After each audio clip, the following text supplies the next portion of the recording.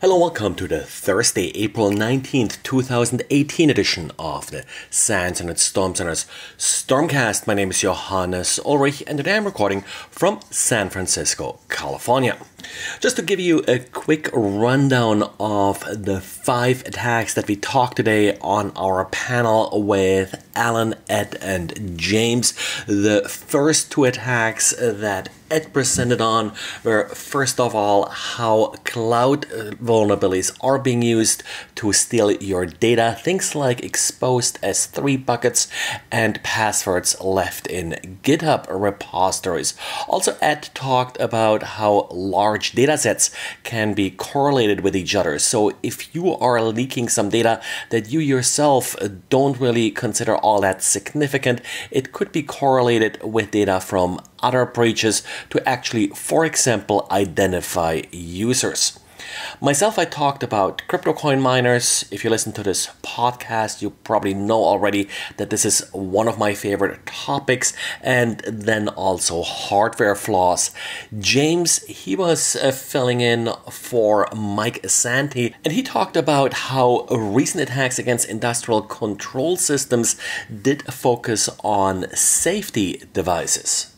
A more detailed explanation of these threats you can find at sans.org/5. That's just the number 5. But well, even during RSA, we still have new threats and findings to talk about. First of all, on the Internet Storm Center, we have Xavier, who found a new web shell on Pastebin. This web shell is insofar significant in that it offers a list of pre-written commands that you can easily launch using that web shell that find files like, for example, writable directories and such that may be interesting for further exploitation.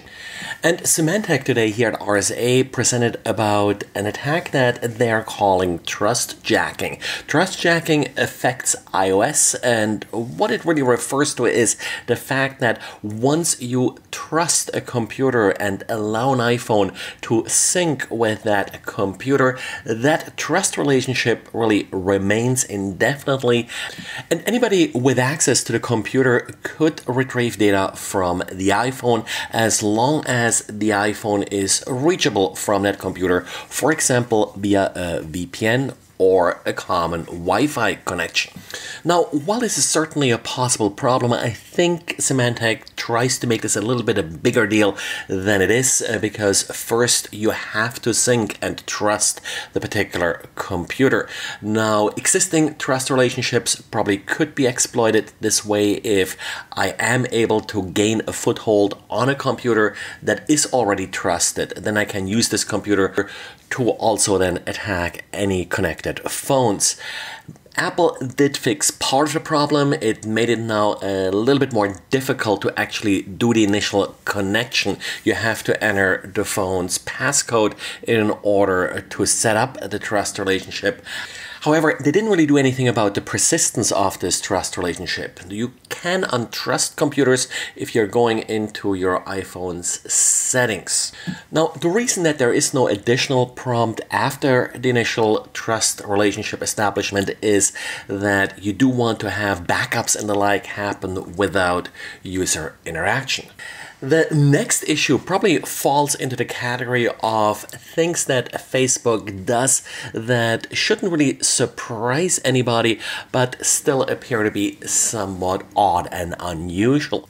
In this particular case, the problem is actually not so much with Facebook itself, but with websites that are using login with Facebook. This is a popular feature that can be used to log into arbitrary websites using your Facebook credentials. Now, you never enter your credentials into that third-party website. Instead, you only enter them in Facebook, and then Facebook is passing your user ID and additional data that you grant access to the website that you're trying to log into. Now, that website now is, of course, pretty much able to do whatever it wants with your data. And apparently, some websites have JavaScript on their login pages that will then pass data being passed from Facebook to advertisers. Now, login for Facebook will ask you for permission to pass the data on to the website, but of course, you only expect the data to be passed to the website that you log into, not to any third-party advertisers. The researchers posting about this identified 7 different companies who apparently are publishing JavaScript to accomplish this. This JavaScript has been found on several hundred websites among the top 1 million websites according to Alexa. Quick fix here, of course, is not to use login via Facebook. Not sure actually what Facebook itself can do in this case, because Facebook only passes the data to the website that you're logging into. You gave Facebook permission to do so. The violation here is really the website that uses login with Facebook, not so much Facebook itself. Well, and that's it for today. So thanks for listening, and talk to you again tomorrow. Bye.